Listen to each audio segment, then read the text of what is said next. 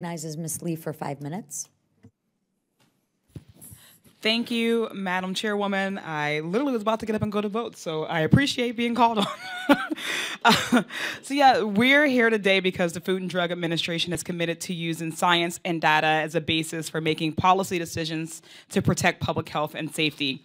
FDA has publicly and repeatedly stated that it had a roster of important questions about hemp-derived products that needed answers before it could regulate these products.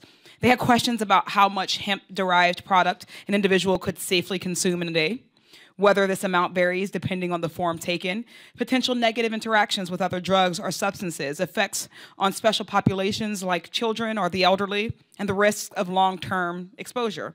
To be clear, I'm glad we've extended hemp and CBD into our marketplace. However, anecdotal evidence and marketing claims are not the same as rigorous scientific research.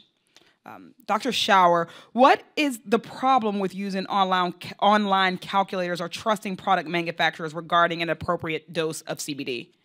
Well, I think state hemp and cannabis regulators would tell you that we need academic data, we need nonpartisan data sources, and we need pathways that account for what we're seeing in the field. So we're not just seeing dietary supplements in the field, we're seeing inhalables and combustible products as well. We need data on those products. Those products don't fit neatly into a regulatory pathway that FDA currently has and need to be studied. These novel cannabinoids that are coming out as well, being converted from CBD, we need data to understand those, and increasingly very few products are just CBD.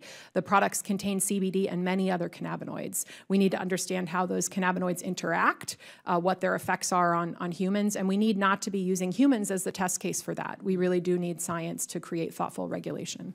So would regulating industry through the existing food and dietary supplemental regulatory pathway address these concerns with the safety of CBD products, yes or no?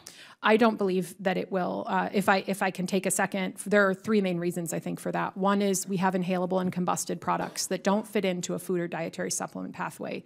Two, dietary supplements usually follow GMP practices.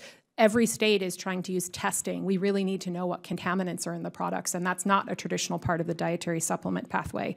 And then finally, we need specific warnings and labeling based on the route of administration, which again is not just food or dietary supplement, it includes other pathways. So the FDA believes it needs additional scientific studies and new authorities to balance consumer access with appropriate safeguards and oversight. This subcommittee should understand the need for careful oversight, and we should work with the FDA to achieve it. In addition to protecting public health, we also need to ensure we encourage diversity and inclusion in this growing industry. I've worked hard this Congress to promote diversity, both in and out of committee hearings. In my role on Science, Space, and Technology Committee, I'll be sending a letter to the chair addressing the need for more diverse witnesses. Mr. Miller, can you tell us about the purpose of the U.S. Hemp Roundtable's Minority Empowerment Committee? Yeah, as you are all too aware, cannabis has a very sad history when it comes to disparate treatment of people of color, and there's been structural racism that's pervaded federal farm programs, and so that's why our organization, and I think the industry at large, is really engaged in an effort to promote diversity and equity in our ranks. Thank you. Effective oversight and a dedication to science and evidence are the best way to move forward with hemp and CBD. However, I also want to be sure that we are deliberate in our approach to regulation and don't follow the path of over-criminalization. I'm encouraged by the potential benefits of these products and look forward to continuing to learn and work on this issue.